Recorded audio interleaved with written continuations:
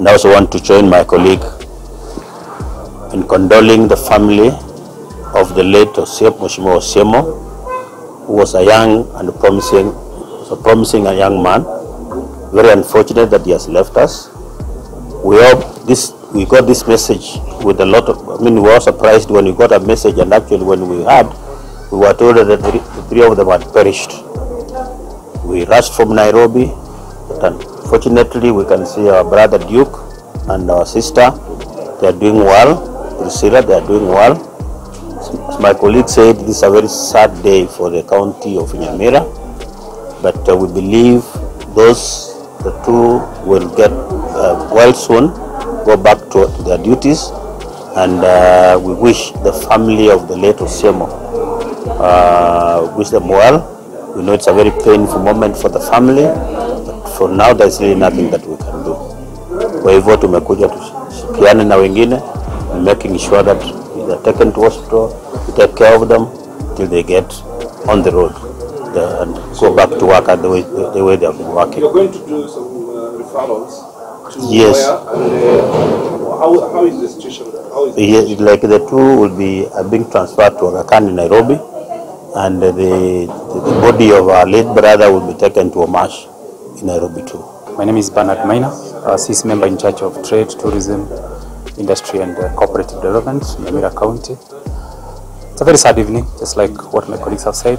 We've lost a young, brilliant, honorable member of the County Assembly of Nyamira and the majority leader. It's indeed very sad to the county government of Nyamira and to the people of Nyamira as a whole. We want to wish the family of the late Honorable Member for Nyamira, Honorable County Assembly Member of Nyamira, Honorable Elijah. We want to wish them comfort, especially this difficult moment. We also want to wish our brother, Honorable Duke Masira, quick recovery, and our sister, Honorable Priscilla, also quick recovery. And I want to assure the public that the two are stable, and we want to thank the management of Naivasha Level 4 Hospital for the good care they have taken on the two. And even as we plan to transfer them for specialized treatment, we want to request that we continue praying for the two as we wish them a quick recovery. Mimi ni Mheshimiwa Duke Masira, one of the survivors of the Mai Mahiu accident. Eneo langu la uongozi ni Township Ward, na tulikuwa na wenzangu driver wa Mheshimiwa Priscilla mwenyewe na Mheshimiwa Osiemo, my leader of majority, whom I deputize. I'm the deputy leader majority. We were headed to Nairobi for a meeting. Bad luck on the way. Tukapatana na pikipiki yenye ilikuwa imepepa makaa. Driver alipojaribu kuikwepa kidogo, nao pia yule mjamaa akashtuka tena, naye pia karudi kwa barabara. Kujaribu tena kuikwepa kabisa, ndio akagonga makaa yenye alikuwa amebeba, na ilikuwa ni makaa mingi sana. Mimi na driver ndio tulikuwa mbele. Hao wenzangu mwenye alikufa na huyu mwenye ameumia pia sana, wao walikuwa nyuma. Sasa mimi niliumia tu mkono ndio uliteguka kabisa, na hapo kwa kifua niko na ukali kidogo na mguu wangu wa kulia.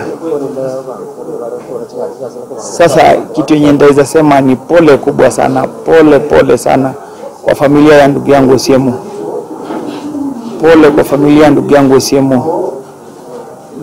Kijana mdogo, familia changa sana, lakini sasa imekuwa lazima halale leo.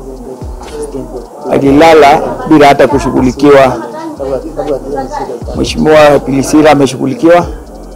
Sasa ndugu zangu wenye wametoka mbali na karibu, wengine wametoka Nairobi, wengine wametoka Nyamira kwetu mpaka hapa kuja kutuona.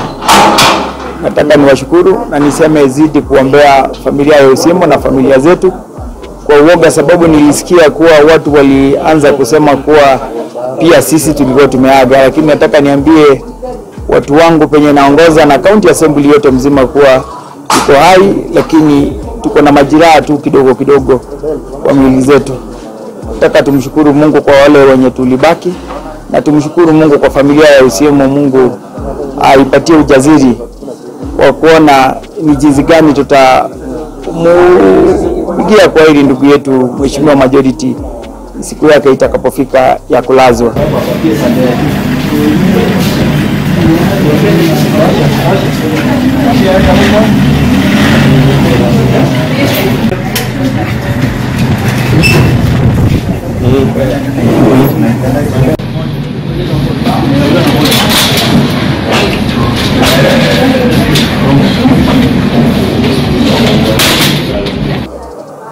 Asante sana. Enoch Okero ndio majina yangu, ni speaker wa County Assembly ya Nyamira. Na jioni ya leo tumepata habari ya kuhuzunisha kwamba waheshimiwa wangu watatu walihusika katika ajali ya barabara, ambao walikuwa on duty kuelekea Nairobi. Na kwa bahati mbaya tukampoteza kiranja mkuu wa wengi ambaye ni majority leader Honorable Elijah Osiemo.